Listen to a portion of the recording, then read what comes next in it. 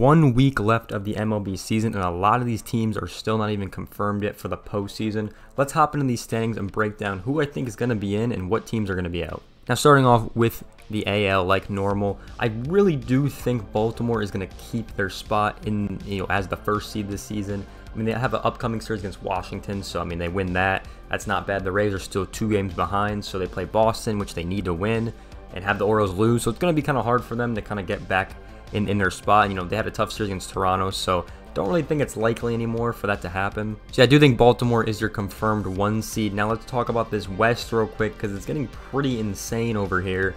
I mean, we obviously know the series that just happened, Texas versus Seattle. Texas was able to sweep that one, and they're on a 5-game winning streak right now, so they're looking pretty solid into this postseason.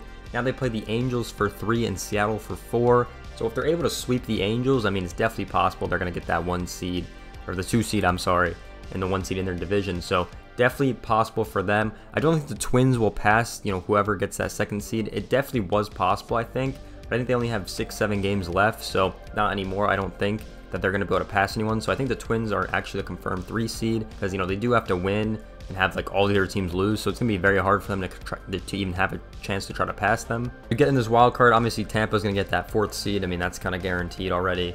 Now with Toronto, Houston, Seattle, very interesting. Houston and Seattle are going to play each other in Seattle, so it'll be very interesting to see what happens in that series. Both of these teams on a 3-game losing streak, so that's definitely going to change in this series. Yeah, this is a big series for both of these teams. I mean, Seattle does not have an easy run. I mean, they play Texas, Houston, and then Texas again, so really not easy for them to finish out their season. Yeah, it would definitely be interesting to see where this lands, and I think I had Toronto, I think a couple weeks ago, said Toronto's not going to be in the postseason.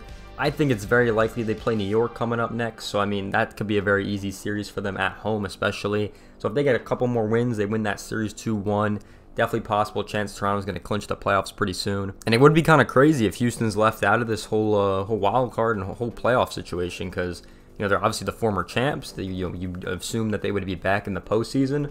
But yeah, hopefully Seattle can sweep them and get them out of the postseason, because that would be beautiful. So yeah, looking at this thing, I mean, I got to go Baltimore 1, Texas 2, obviously Minnesota 3, Tampa 4, Toronto 5, and I'm going to go Seattle 6. I really do think Houston is going to choke. I really do think it's going to happen, and I want that to happen. So yeah, that's what you get for cheating. Going over to the NL now, we know Atlanta's probably going to be the number 1 seed. The Dodgers will probably be the number 2 seed.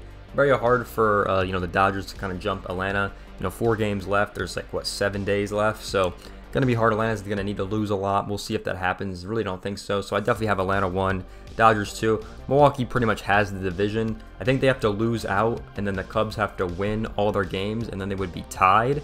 And then the Cubs would win the tiebreaker, and then they would get the division. So Milwaukee's probably the guaranteed 3 seed. I mean, they play St. Louis and the Cubs. So I mean, I think they're going to win 1 game, right? So they're probably the guaranteed 3 seed. I think Philadelphia is definitely the 4 seed. I mean, they have a 5-game lead. They play Pittsburgh next, so it's really easy for them to clinch. They're going to clinch, I think, over the next, 2 games probably. So yeah, very easy for them to clinch. Arizona and the Cubs, 82 wins so far. Both have wild card spots.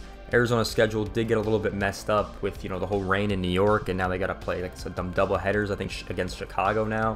So it's looking really weird over there for Arizona. So, hopefully, I'm hoping Luis Robert's going to come through with Chicago and hopefully hand them a couple of L's, which would be nice. Yeah, and then for my team, the Cubs do not have an easy run. They play Atlanta for 3 and then Milwaukee for 3. They're not going to be home until, for like 2 weeks, even if they go that far in the postseason. So kind of crazy for them. This is where I think they're going to choke, in my opinion. But we'll see. We'll see what happens with them. Miami, they got to play the Mets now, so that should be a very winnable series for them. The Reds are playing Cleveland, so that's a very easy series, I think, for them as well. And then San Diego and the Giants are playing each other. I think both of these teams are going to be out, but technically, they could win out, and there's some crazy chance that one of these teams could win if they sweep this series, so that's why they're technically in still. But yeah, it's going to get crazy. I mean, I know San Diego went on like a 7 or 8 game winning streak recently. Like, they're 9-1 in their last 10 games, so they've actually really resurged recently, and they still have a shot if everyone else loses and they keep winning, which is very hard, but it's definitely still a possibility. Same with the Giants. But yeah, it's not going to be an easy run for any of these teams, I think, in general. It's going to be hard, and there's going to be upsets. Teams got to lose and other teams got to win to get in. So if I had to make my final prediction, we're definitely going to go Atlanta, the number 1 seed, the Dodgers, the number 2, Milwaukee, number 3. I'm going to go Philly 4. I think I'm going to go Arizona 5. I think they have such an easy schedule coming up. They don't really have a lot of hard teams to really face, in my opinion. It's going to be very easy for them to win. And then for the last seed, it's really hard to say, but I really do think it's going to be Miami. I think Miami has the best shot right now to really make the run. I mean, they play the Mets, so I mean, they could win 3 games in a row. That would put them, at 84 wins, so wouldn't be too far out. Yeah, and then after they play the Mets, they play Pittsburgh. So their next 6 is very easily winnable for all those games. That's why I think Miami's going to be the 6th seed. I think the Cubs are going to drop out. So yeah, I think that's what's going to happen. I think the Cubs, the Reds, San Diego, the Giants, they're all going to miss the playoffs. Because, it's so hard to, think about that schedule and not realize how easy they actually have it.